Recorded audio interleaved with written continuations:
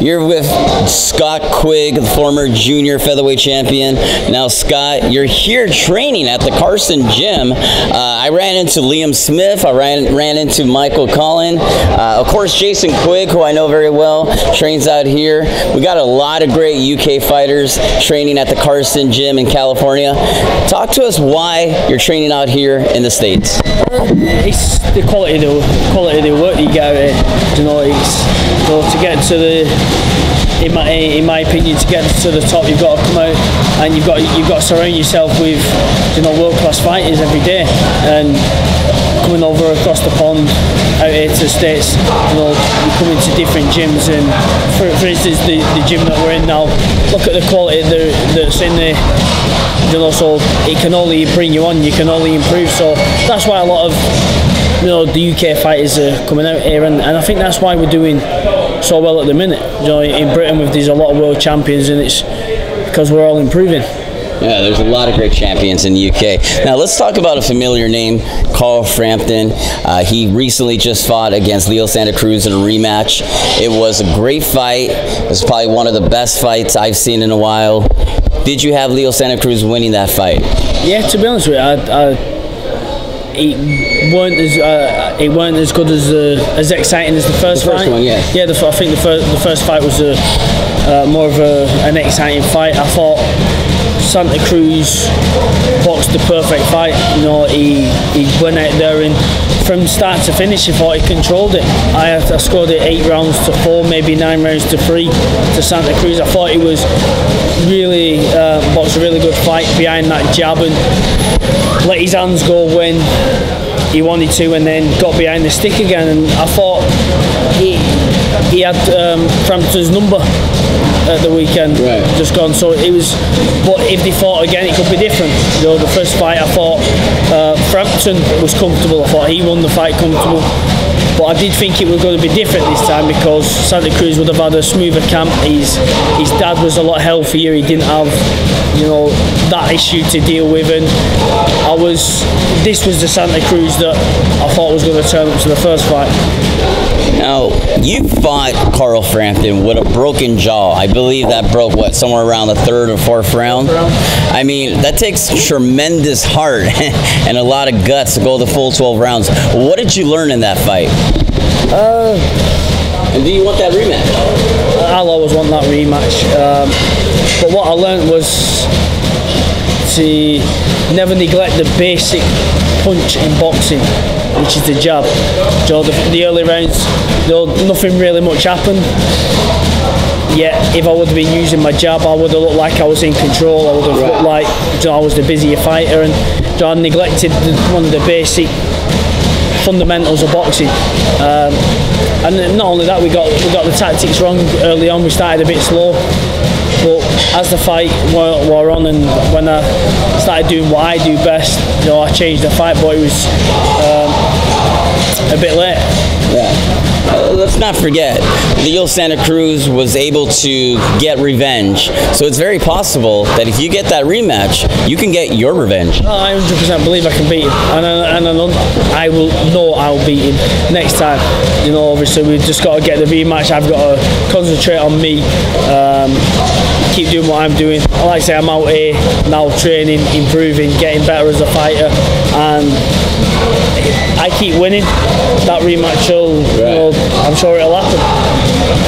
Here's an interesting fact about you. If I asked you what you ate on April 21st of 2012, you can go back on a little book that you have written down with the history of everything you've ever consumed in your last couple of, what, 5, 6 years, 10 years? Wait, I think it's going back 6 years now. Okay. 6 years, yeah. But it's true, right? Yeah. You know, if you ask me a day in the last 6 years, I can tell you what I did in training to what I ate. That's just something that I started doing, and because I know how I start camp. You know, if I've been out and I've been eating a lot of garbage, then I'll know why. You know, and for instance, when I'm in training camp, sometimes you might have flat days, and then you go back, and this is normally the time when I have a flat day because of all the workload we've been doing. So it gives you You know, just give it. Listen, it's like anything. You know, you can always go back and check, but it's just gives you a foundation that, you know, what you're doing is right. If something's not been going right, then you know why. So it's just a bit of a log that I do, and it's just, I think now I do it and I keep doing it because it's just an habit. Yeah. You know, it's an habit. I've got into a routine of doing it, and I believe it helps. How soon can we expect you inside that ring? 29th of April. And who's the opponent? That'll be on the Joshua Klitschko card at Wembley. Oh, yeah. Okay.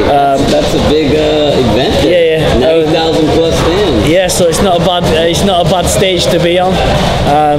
We're still working on an opponent. We're trying to get an eliminator for the WBA world title. Who, you know, now will do by Santa Cruz. So we're trying to get an eliminator for that. And the fight's going to be at 122 or 126? Oh no, 126. I think my 122 days are gone. Okay. What do you think about the Tony Bellic fight? I think it's a good fight. Back home anyway, there's a lot of interest in it. You think Tony Bellic's too small to compete against a heavier, bigger? You know, on paper, yeah. You know, I think you look at what David Hay's done. I've seen a few clips of David Hay at the minute training. He looks very more athletic. Yeah, he looks very explosive. He looks fast. He looks trimmed down. But Tony Bellew can punch. Yeah. So if he can land a shot on A, I believe he can knock him out. But it's going to be a tough ask. You know, there's a lot of great fights in the UK. People have been talking about Amir Khan versus Kell Brook. That's a fight that we all want to see. Unfortunately, it looks like it's not going to materialize, but they talk about Kell Brook versus Errol Spence at 147. Yeah, that's a very dangerous fight for Kell Brook. I think Errol Spence is a very, very good fighter, and he's only getting better. I think Kell Brook making 147 takes a lot out of him. I think you see when Kell Brook fights at 147, you're seeing a 65-70% Kell Brook though. I think he does need to move up to 154 and you'll see the best of him. So with Brook making with the Spence fight being at 147, it's a very, very dangerous fight. What about another big showdown with you versus Lee Selby? That's another fight that'd be, you know, definitely a chance to jump back. No, Lee Selby's been out here a few times. He's another one you got to respect as a fighter. He takes himself away, comes over here quite a lot, trying to better himself, getting the quality sparring. So yeah, that's definitely a fight that I'd be more than interested in. One of my final questions, can you give us your thought on Michael Collin as a fighter and his future? Michael, his talent speaks for itself. You know, the finger speaks for itself. I'm going to say, I'm going to say he needs to trademark that finger. You know, the thing is, I asked him, I said, if you won the gold medal, you think you'd be as popular as you are now? And he's like, nope, I think giving that middle finger did it all. Definitely, I agree with you. You know, listen, his talent's, you know, unbelievable, and he's a dedicated lad. He trains hard. He's going to go all the way. As long as he keeps focused, keeps his feet on the ground. Listen, and being in a gym like this is only going to keep your feet on the ground and just make you come in every day and get better and better. But no doubt he'll become world champion and he'll have a long reigning, you know, successful time at the top. All right. Where can they follow you on social media? You can follow me on Twitter at Scott Quigg and on Instagram Scott Quigg again. All right.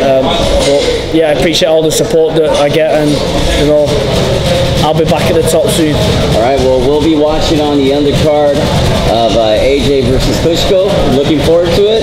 Thank you and good luck to you, my man. No, thank you. Thank you.